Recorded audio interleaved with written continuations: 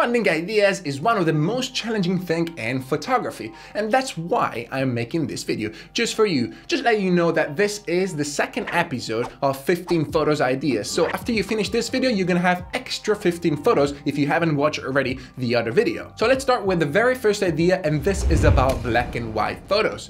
There are a tons of different ways on how you can take engaging and super cool dramatic black and white photos. In general, whatever photo you have is gonna look good also in black and white, but my suggestion is try to have either a black background or a white background, and then when you put them black and white, they're gonna be super cool. Then the second idea is about split toning with colors, and the way it works with this one is that you just need to have two different RGB lights on the side, so one on the right and one on the left, and two different colors. And the best way to pick colors is actually using the color wheel, so you can pick contrasting colors like yellow and blue, or magari red, magenta and green. Then it's totally up to you. You can play with different colors and see how the result turn out. Then the third one is another split toning, but in this case it's just with lights. In this case you just want to have one strong light on one side and nothing on the other, so you're gonna have just one side of your face that has light that you can see it, and the other is completely black.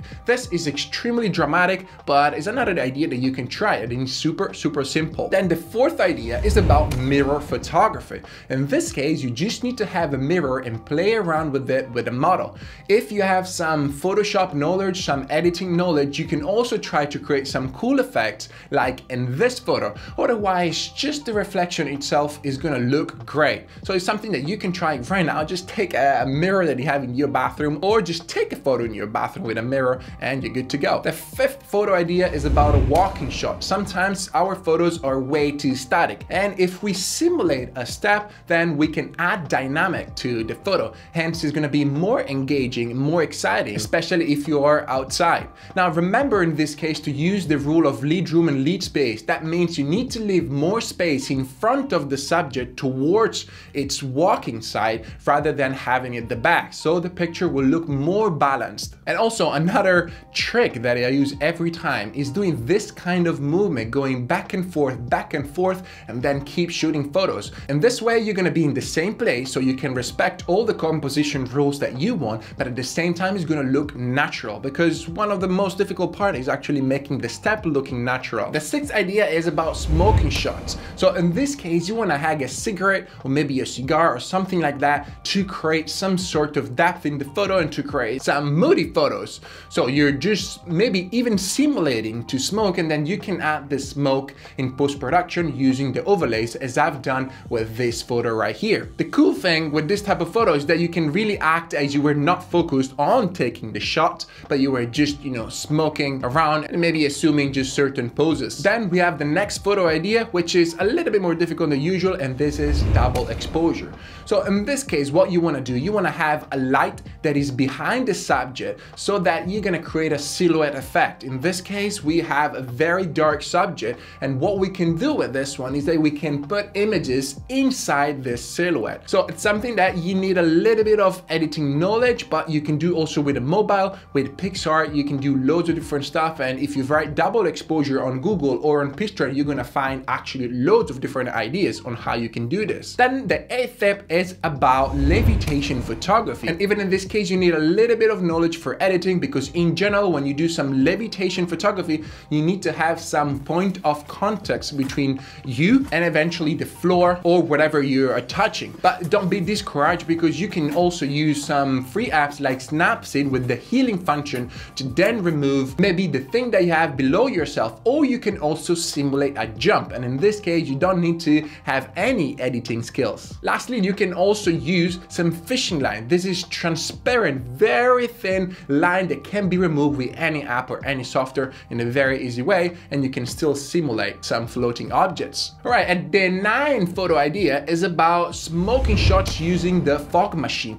And this is one of the best purchases that I ever made, because I actually used it in so many different photos, because you can play around with different sort of lightings, because it creates amazing rays, or you create this haze that is kind of like misty photos. You can take product photos, you can take portraits, you can use it for whatever comes in your mind. It's super useful, and if you have a little bit of budget, I truly suggest you get one. I have the cheapest one on Amazon. I think I paid like $35 or $30 $30 or something like that. Alright, if you enjoyed this video so far, before we move to the next idea, please take a moment to hit the like button, subscribe, and hit the notification bell. Thank you so much in advance. The 10th photo idea is about jumping on top of your phone or of your camera. If you have a camera, it's much more difficult. What I did in this case is that I used my Apple Watch to control the shooting time of my phone. You just put the phone down on the floor, and then when the time is going off, you're just gonna jump on top of the phone, and the result that you can get is pretty cool. Or the 11th photo idea is about a folding effect. So this is very similar, but you just need to have your phone in your hands,